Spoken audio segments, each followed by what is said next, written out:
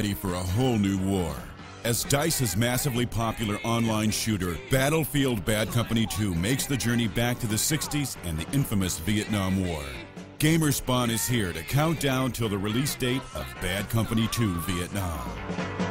It ain't me. It ain't me. I ain't no fortunate one. Payback, motherfucker. 4 days left.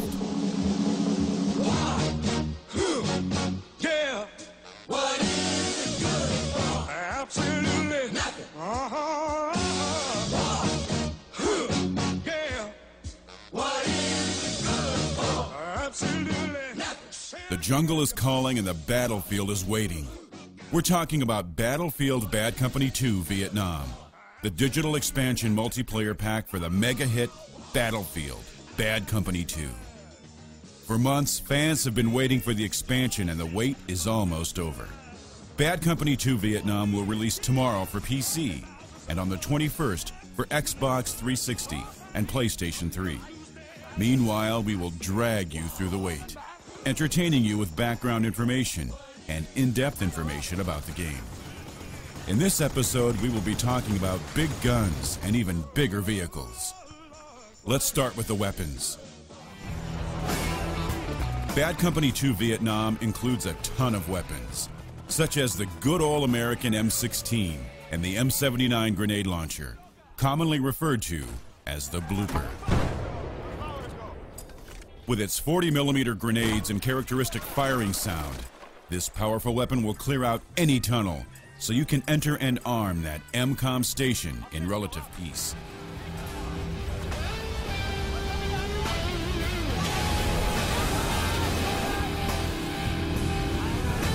What's new in the Battlefield series is the flamethrower. This time-typical weapon used in Vietnam actually changes the way you play the game. Apart from taking damage directly by the fire, anyone caught in the blast starts burning health at a steady pace. There are, however, a number of ways to stop this gradual death from happening. One way is using a med kit that you or a friendly medic has administered. Another way is running to the nearest source of water, which also will stop the fire.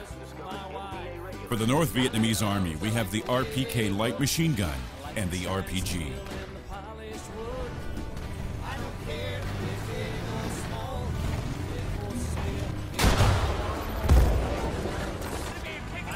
This time it's harder to take down a helicopter due to the lack of a tracer dart. To balance that, DICE has made the choppers more vulnerable for ordinary weapons. And that takes us to the vehicles. The American and North Vietnamese tanks function pretty much like in the original Battlefield Vietnam, with one driver/main gunner, plus room for one extra soldier to man the machine gun.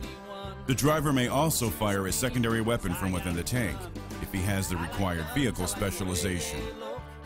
Since the North Vietnamese Army doesn't have any real AA guns to talk about in this expansion, their tanks will often play the very important role of mobile air defense. The U.S. tank is no less important as part of a winning strategy and has the added luxury of a number of 60s-themed radio stations to enjoy while on duty.